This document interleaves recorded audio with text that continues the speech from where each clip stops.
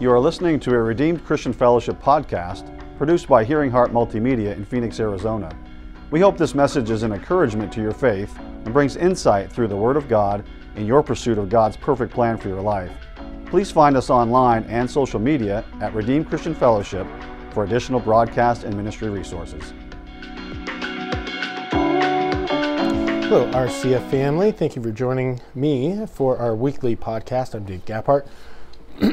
Happy Tuesday to you. We're going to start in Genesis chapter 26. So if you have your Bible and you'd like to follow along, Genesis chapter 26, it talks about that there is a famine in the land. The title for today's teaching is Recession Proofing Your Prosperity. Recession Proofing Your Prosperity. And in Genesis 26, we see that there was famine in the land. You guys know the scripture. In verse 12, it says that Isaac planted crops in that land. In the same year, he reaped 100-fold because the Lord blessed him. And the King James says, then Isaac sowed in that land and received in the same year 100-fold, and the Lord blessed him. Let's begin with prayer real quick. God, we thank you, Lord, for your word. We thank you, Father, for the revelations, for the insights that come as we study your word, as we glean through the truths. God, we thank you, Lord, that your word doesn't return void. Your word is relevant, it's alive, it's powerful, and it's working for us on our behalf now in this time, just as it did in the time when it was written. And we give you the praise and glory in Jesus' name. Amen. So it says, Isaac sowed in that land. So now normally, typically when I read this scripture, I think giving financially. But the revelation came, this was a couple days ago, I kind of got this download. So I'm going to share this with you. I had written down a couple different points that that the Holy Ghost just started kind of flowing to me. And so I was writing this down. And he said, you're thinking financially sowing. But when it says Isaac sowed in that land, Isaac sowed, meaning he actually went out and he put his hand to the work. So in a time when nothing was producing, he didn't just sit idly by complaining about the famine, complaining about the lack of production, complaining about the recession, agreeing with the report that was being said. But he literally went out, he put his hand to the plow, he was working the land, he would have invested money to purchase the seed, to sow seed into that soil. He would have been paying his workers for their labor. So he was expending finances, he was expending energy, he was laboring, he was releasing resources, and then he was believing and trusting that God would do what he said he would do. So it's important that when we look at just the concept of Isaac sowed in that land, for me personally, I always think of like, oh yeah, giving. So let's sow a seed. Let's give financially. Let's be a blessing to somebody and then believe God to return that seed to us. But what the Holy Ghost was showing me was like Isaac literally went out, started sweating, started spending, started putting his hand to the plow to actually do this work. And that work produced for him. And not in that moment. They would have put the seed in the ground in a time of famine. They would have been looking at the dry ground. They would have been looking at all the impossibilities. Did we just expend all this energy, effort, money to get this seed in the ground and now it's not going to produce for us? But Isaac trusted God. His faith was in God, in what God had said, and God blessed him for it. Now notice that God did what God said he would do. Now God, his word doesn't change when the circumstances say no. His word is true, and his word is trustworthy. 2 Corinthians 1:20 says, all the promises of God are in him, yea, and in him, amen. So all the promises of God are yes and amen. And it's not according to what the circumstances are saying. It's not according to what the reports are saying, or what the news is saying, or what your neighbor's saying, or what your friends are saying. You know, people are going to come out, and they're always going to project negativity. They're always going to have a bad, evil report. So whose report are you going to believe? Are you going to believe their report? Are you going to believe that you're going personally into a time of recession? Or are you going to trust God? And are you going to say, no, all the promises of God are yes and amen, regardless of the circumstances? Psalms 119:89 says, forever, O Lord, thy word is settled in heaven. Now, when you think about the concept of heaven versus the earth, when we consider we're ambassadors here on the earth, So this world is not our home. Our home is in heaven, and we're living here and functioning as ambassadors here on the earth. And so when we look at the blessing that's upon us isn't predicated upon the earth and its circumstances. It's based upon heaven, where God's word is forever settled. Psalms 138:2, it says, I will worship toward thy holy temple and praise thy name for thy loving kindness and for thy truth. For thou hast magnified thy word above all thy name. So when we look at the circumstances and we look at what's going on in the earth, what's happening here in our lives is going to be based upon what we're allowing to happen in our lives. And a lot of people don't like that. They want to talk about the sovereignty of God. They want to say, well, God in his sovereignty, this is happening, God is sovereign, so when bad things happen, that's how they justify, well, God's sovereign and God has a plan, and God's going to work his sovereign higher plan in your life through these hardships. Well, yeah, God has a plan. His plan is to prosper you and to give you a future and to give you a hope. His plan, it's a good plan, and it's not for evil. So when there's evil things, when there's bad things, when there's bad reports, when there's things that are contrary to what the promises of God say for your life, that's not God's plan. So you can stand against that. You can take authority over those circumstances. You can say, not in my life. You need to agree with the word of God. You need to be coming up out of your heart and out of your mouth what God says. What are his promises? When someone says, we're going into a time of recession, you should be saying, not me, not my family, not my paycheck, not my bank account. You should be answering those. You should be speaking to those words that are being spoken over you, and you need to be bringing the thoughts, not to agree with those, but you need to bring your thoughts into agreement to align with the word of God. God is sovereign, but his sovereignty is his word. So he won't alter his word. The sovereignty of God we see in Psalms 138:2 is that he has magnified his word above his name. So the sovereignty of God is seen in the word of God. And so if you want God to be sovereign in your life, let the word of God work in your life. Agree with the word of God in your life. That's the sovereignty of God. His sovereignty is in his word. And his word, he's magnified above his name. His word, he won't alter. He won't change the thing that's come out of his mouth. So if he promised to bless you, and in a time of famine, you go out and you sow seed in the ground because you know that God has promised to bless the work of your hands, he's not going to alter the word that's come out of his mouth. He's not going to alter his word and say, well, I was going to bless the work of your hands, but because there's a recession coming, I can't bless the work of your hands. No. God's word is forever settled in heaven. So just agree with what the word of God says for you and step out and do what God has instructed you to do. His word won't alter because of bad circumstances. He's not going to change what's coming out of his mouth because the world disagrees with it. Psalms 103 verse 5, it says, he satisfies your mouth with good things, so your youth is renewed like the eagles. When we look at Deuteronomy 28, you might just want to meditate on these first 13 verses of Deuteronomy 28, maybe daily, a couple times a day. And I'm going to read through this because there's answers to the world's problems.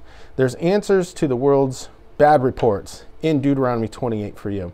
And it says, it shall come to pass if thou shalt hearken diligently unto the voice of the Lord thy God. So notice, you're not hearkening, you're not listening intently to the bad reports, to the reports of the day and the time and of the news, and you're hearkening diligently unto the voice of the Lord thy God. So it's important what you're allowing to come in front of your face while you're watching all the social media feeds and you're watching the news and you're hearing all these reports from your employee. Are you hearkening diligently unto those voices, or are you hearkening diligently unto the voice of the Lord thy God? Put this in front of you. This is Deuteronomy chapter 28. To observe and to do all his commandments, which I command thee this day. So be a doer of the word. Live right. Do right. That the Lord thy God will set thee on high above all the nations of the earth. It's so important how you live. It's so important how you behave. It's so important how you treat others. It's so important following the voice of the Spirit and not following the unctions and the lures and the desires of the flesh. It's so important how you live, because when you live right, when you do right, when you observe and do all of the commandments, these are the promises. The Lord thy God will set thee on high above all nations of the earth. Verse 2, and all these blessings shall come on thee and overtake thee. So notice, the blessings are coming on thee and they're overtaking you. In a time of recession, there should be a very clear distinction between who are the Christians, who are the believers, who are the ones who actually live according to the Word of God, what are the results of their lifestyle, and what are the results of those who are just living carnal lives. All these blessings shall come on thee and overtake thee. In a time of recession, the blessings of the Lord should be coming on thee and overtaking thee, if thou shalt hearken unto the voice of the Lord thy God. So notice, it's conditional. Are you going to hearken unto the voice of the Lord thy God? Are you going to do the Word? Are you going to listen to what the Word of God says and do the Word in its entirety, in its fullness? Are you going to listen to the Holy Ghost and follow the instructions and those things that He's placing on your heart? You know, the Holy Ghost should be so loud coming up out of your spirit. You know, people talk about the still small voice of the Lord, and that's correct. But when we're looking at living a life where we have the Holy Ghost on the inside of us, who's our comforter, yes, but He's also our teacher. He's also our standby. He's also there as our advocate. He's also there as our counselor. The Holy Ghost is on the inside of us. His voice to us, leading us and guiding us, should be so loud. It should be so clear. And if it's not, we just have to tap into that by praying in tongues. Get yourself built up on your most holy faith by praying in the Holy Ghost. That's Jude 20. That's New Testament. Get in the Holy Ghost. Start praying in the Holy Ghost. Any chance you get yourself praying in the Holy Ghost and built up so that you're hearing the voice of the Spirit of God so loudly, so much louder than all the circumstances, all the negativity, all the bad reports, all the complaining. You should be hearing the voice of the counselor instructing you on what to do. That should be so loud. Hearkening unto the voice of the Lord thy God. Verse 3, blessed shalt thou be in the city. Blessed shalt thou be in the field.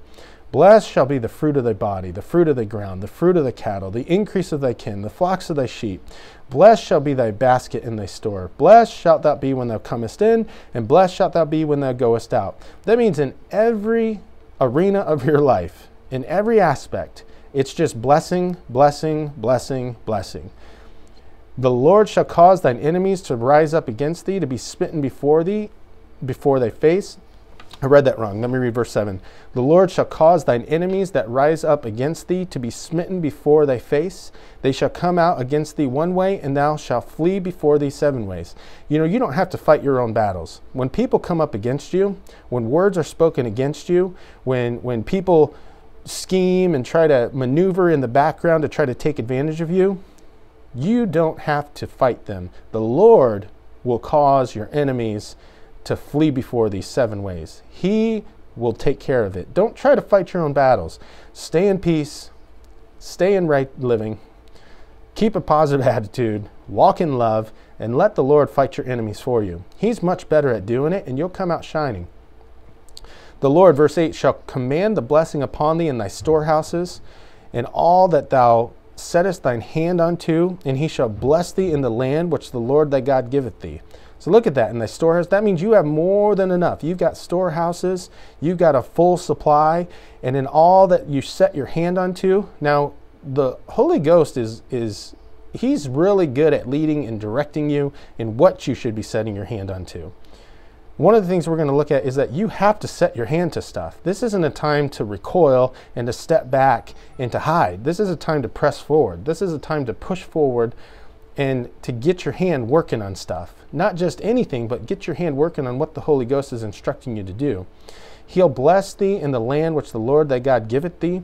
The Lord shall establish thee a holy people unto Himself, as He hath sworn unto thee, if thou shalt keep the commandments of the Lord thy God and walk in His ways. So notice, it's God who has established this. It's God who has sworn these things. It's God who is looking to establish thee a holy people unto Himself. Like, this isn't something that God is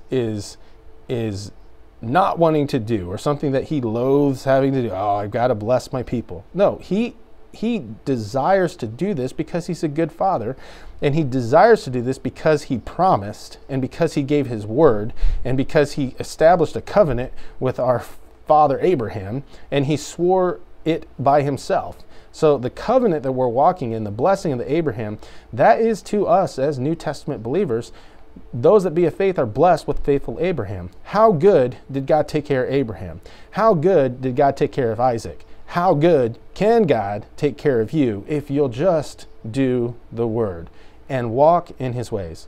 Verse 10, and all the people of the earth shall see that thou art called by the name of the Lord. Why? Because they see a difference.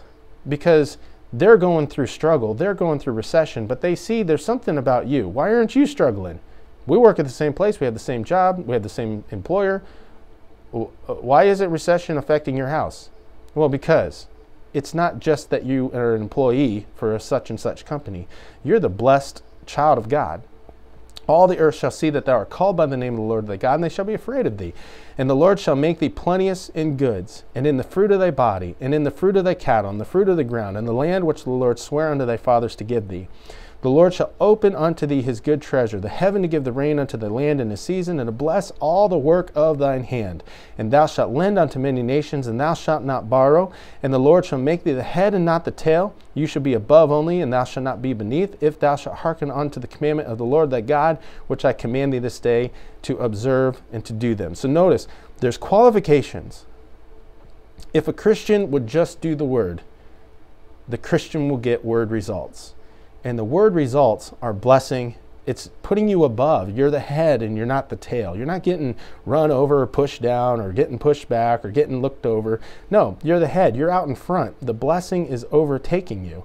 He's blessing all the work of your hands.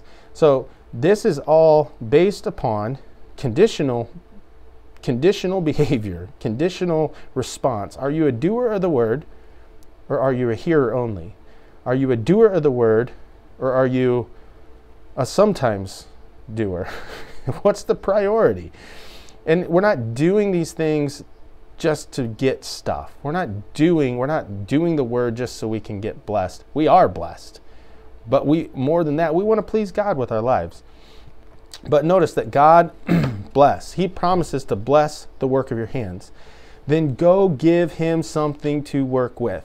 It is unscriptural to sit at home on your couch and expect God to bless the work of your hands. He says, bless the work of your hands. Put the energy in. This is what he was showing me with in Genesis 26, where he's showing that Isaac went out and actually did. He went out and actually started. He sowed that seed. He had to put forth the energy. And when he put the energy in to produce, God is there to ensure that the increase comes, regardless of the circumstances, regardless of what the world's economy is doing. God's economy is always blessing. God's economy is always production. It's always increase and it's always multiplication. When others are retracting, that's not you.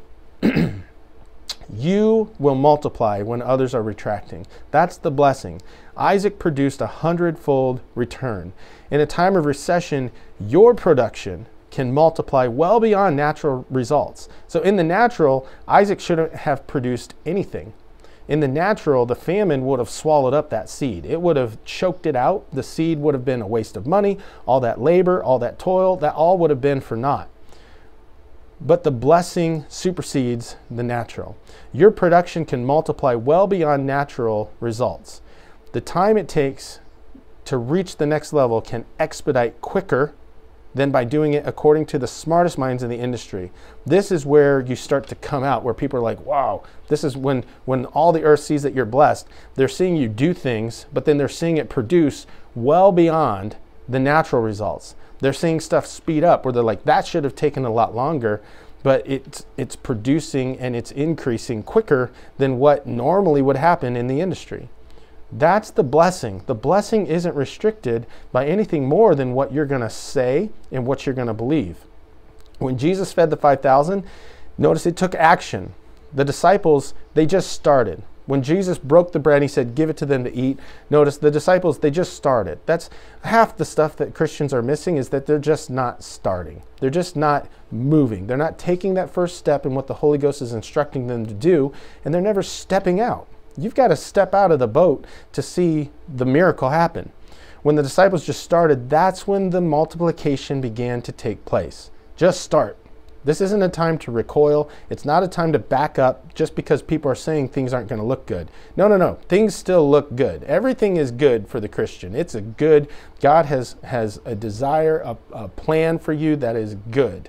When things don't look good, you go, God's plan for me, it's good. Your breakthrough is in your breaking through when everyone else is sitting down.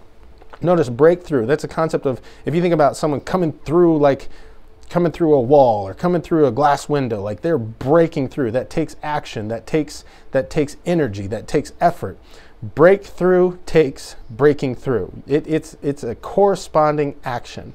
The multiplication came through the disciples who were doing the work. It didn't come through the ones who were sitting down. The ones sitting down, they did benefit. The 5,000, it'd take a while to get through 5,000 people. That's plus women and children. You're talking about a lot of time. But the multiplication came through the disciples who were doing the work. It came through God, but it does that make sense? Like they were the vessels that were able to carry that multiplication. It didn't come through the ones who were just sitting down. The ones who were sitting down, they benefited, but they benefited because of the ones who were taking action. When lack stares you in the face, just take action. When lack stares you in the face, take action. Just start doing the first step that you know the Holy Ghost is instructing you to do. Because the multiplication comes in the action. It comes in the doing. It's the doing of the word that causes the blessing to come. It's not just hearing the word and being like, man, that's a really good word, but then you don't do what the Holy Ghost is placing on your heart to do. Isaac sowed in that land. He took action. So we've got to change how we're thinking. We've got to get to the place where we're not just allowing what the world is saying and what our coworkers are saying, even our friends. I've talked with people I would consider like good colleagues that I can get good advice from, and even this week they're like, man, this recession is going to be brutal the next 2 years. And they said that. I'm like, for you maybe, not for me. Like, this is not a time for you to agree with the world. This is a time for you to agree with the word. The word says you're blessed. You can't afford to not live a blessed life. You can't afford to not tap into the potential that God has placed in you. Now's the time to rise up and to start. It's not the time to sit down and try to benefit from people who are handing out stuff. Your think needs to grow. Like the mentality needs to grow. The concept of who you are and what you can do through the blessing that's upon you, that needs to grow and expand on the inside of you. The vision and the revelation of who you are in Christ, that needs to grow. The way that grows is through meditating upon the word, not through listening to what the world says. Meditating on the word. Get into this, Deuteronomy 28. Just start to meditate upon this, verse 1 through 13. There's something in here that your heart will be able to grab every day. And then you'll be able to grab that thing and just feed on that thing and feed on that thing and feed on that thing. Maybe as you're reading through, you say, well, he'll bless the work of my hands. Well, I'm going to go put my hands to work. I'm going to go put my hands to something because there's something that he's given me to do, and God will bless the work of your hands. And then maybe the next day you read it and you're like, well, blessed will be the fruit of my body. Like, I'm not going to keep saying like, well, I'm this age and so now I have all these problems. No, don't say that. Because the word doesn't say that blessed will be the fruit of your body until you hit this certain age. And when you hit that certain age, well, then your body starts to go into decline. It says blessed will be the fruit of your body. You remember Caleb, he stood up, he said, I'm like 80 years old. Give me this mountain. I'm just as strong now as I was 40 years ago. So there shouldn't be a decline in your body just because of a number of how many birthdays you've had. The fruit of your body, the sustaining power of God upon your physical body, we just read that he puts good things in the mouth and he regenerates. Well, now I'm going to go read it. Maybe this will help somebody. He says he satisfies, Psalms 103 verse 5, he satisfies thy mouth with good things, so your youth is renewed like the eagle. Just because you hit a certain birth date, that doesn't mean it's time to stop professing over yourself, confessing over yourself. My youth is renewed like the eagles. That's the best skin firming cream you could ever find. My youth is renewed like the eagles. So our think needs to grow. The revelation of who we are in Christ, of what we have, of what we can do. This needs to expand. You need to see your life as there are no impossibilities. Everything in your life is possible because of God. Everything is possible because of the power of God and because of the blessing of God. There's nothing that the devil can do. There's nothing that the devil can do to stop the production in your life. There's nothing the devil can do to stop the blessing in your life. There's nothing he can do to stop the favor that he can do to stop the increase. The devil is a defeated foe. Jesus came, I was reflecting this morning as we were preparing for communion on the revelation that Peter had was that Jesus was the Christ, the Son of the living God. Listen, Jesus is the Christ, the Son of the living God in your life. Jesus is the Messiah. He came to give you life in abundance to the full till it overflows. And what he said, he told Peter, upon this revelation that I'm the Christ, the gates of hell shall not prevail. The devil can't stop what God has placed in you. The devil can't stop the potential that's in you. You're the only one that can do that.